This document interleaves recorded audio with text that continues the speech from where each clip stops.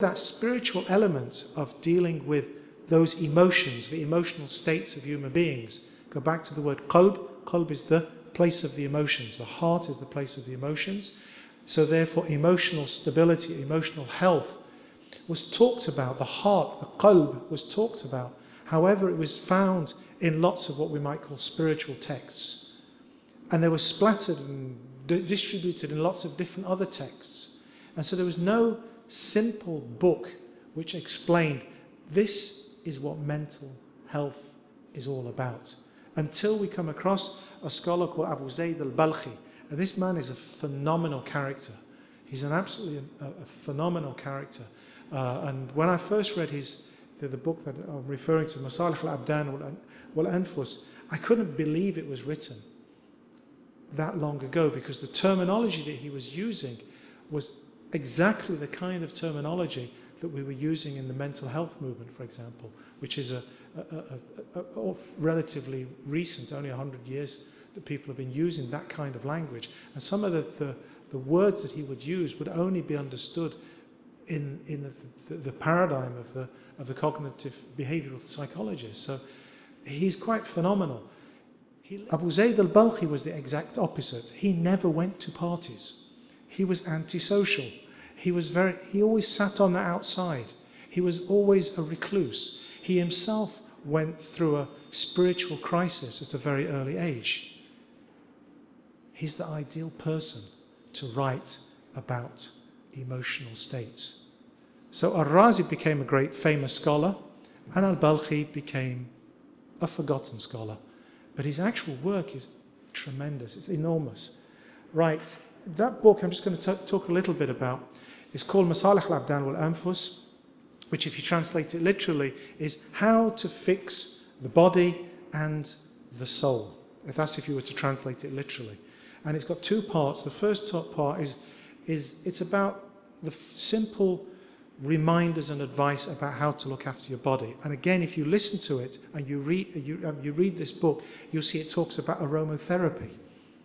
It talks about the importance of going for walks. There's a whole section on diet.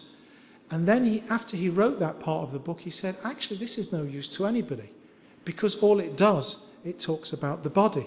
And what we need to do is to talk about how do those things affect the heart? How do those things affect your mental state?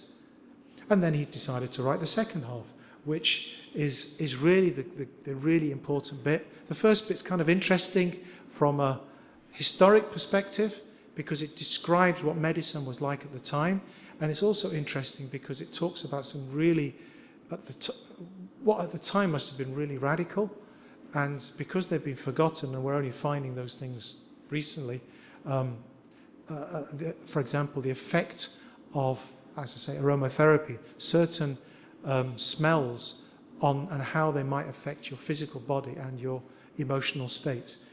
That's the first part. But the second part really goes into his observations of himself and other people about their emotional states, their spiritual states, and their mental health. He also went on to establish a number of hospitals, and these hospitals were completely holistic. They grew the plants that were used as the medicines. So part of the therapy was actually growing the medicines that you would be taking to. It was all about planning around the needs of the patient in a way that to think this is 800 years ago, it is really quite phenomenal. The book was actually discovered, so to speak, by Dr. Malik Badri, or Professor Malik Badri, who translated it as, and the title of it is Sustenance of the Soul, Cognitive Behaviour Therapy of a 9th Century Physician. And obviously his interpretation is in a very modern context, and the language that he uses is very modern. But if you actually look at I have cross-checked his translation, and it's absolutely superb. And the wording that he used in most cases is probably the best way to describe what this great scholar had done. Right, just to go over some of the things that he did talk about, like a whistle-stop tour of the book. He said the body needs to be protected from external harm and internal imbalance.